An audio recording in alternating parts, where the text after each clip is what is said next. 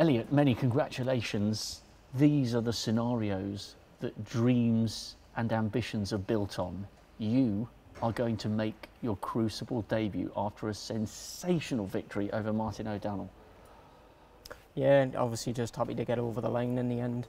I went 3-1 down earlier on and had a bad kick on a black, but ever since then I was in control really, scored well in patches, nicked a couple of close ones, and overall I just done enough to get to 10.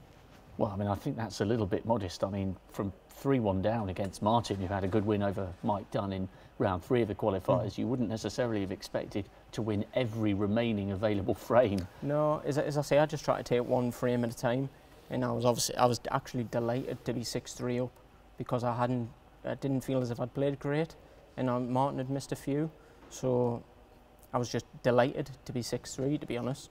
So went back to the hotel room. But we came off really late, so I literally went in, got a quick shower, changed my shirt, and then had a quick practice and felt a little bit better. And I played a lot better in the evening session than I did this afternoon. Now, in that final frame, I think Alan Taylor was sweating a little bit, because he's currently on the tournament's high break, which runs all the way through to the end of the Crucible on 145. And I thought at one point you were on for a cheeky 146. Yeah, I was. Yeah, obviously I'm on 146, and I've took the second last black with one red left. And I've just missed the cannon, and then I've rattled the red down the rail for 146. And I won't say how much it was for, because it's obviously soul destroying. I just heard it was 15 grand, so I'm absolutely gutted. Like, but on to more serious matters. You know, you're at the Crucible. I mean, you know, you had a good run at the German Masters this year, but I think on paper you could say that's the biggest win of your career, bearing in mind what was at stake. Possibly. I didn't really see it like that. Obviously I got the semis in Ireland.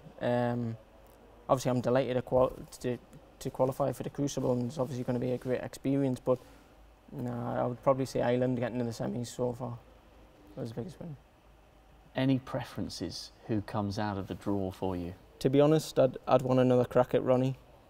Obviously we've played a few times and I've won a couple, but he's the man you want to play on the main stage. I know a lot of people will say they don't want to play him, but for me, if it's busy and there's spectators allowed to come in, you want to play the main man on the main stage. Well, I do anyway. Well, that's a refreshing attitude, because as you say, quite a few people would say anybody but the Rocket. Yeah. So you're up for this. You're pumped and you're full of confidence. Yeah, I honestly don't mind who I play. I know if I turn up and play well, I've got every chance. And you were telling me just before we recorded that you're under pressure now, because you've got your daughter Hallie and your fiancée Stephanie sent you down here to the qualifiers with a firm message. Tell us what it was and what has to happen now. Yeah, we had a deal that if I qualified for the Crucible, we've got to start making plans for the wedding and start booking places. So she'll be absolutely over the moon. I don't think she'll be too bothered about the snooker. She'll just be absolutely over the moon to start booking things to get married. So. Well, and you've got £20,000 at least with which to do that, never mind the 15 for the 146. Elliot, many, many congratulations. I cannot wait to introduce you at the Crucible for the first time. Thanks very much. I look forward to it. Cheers, mate. Thank you.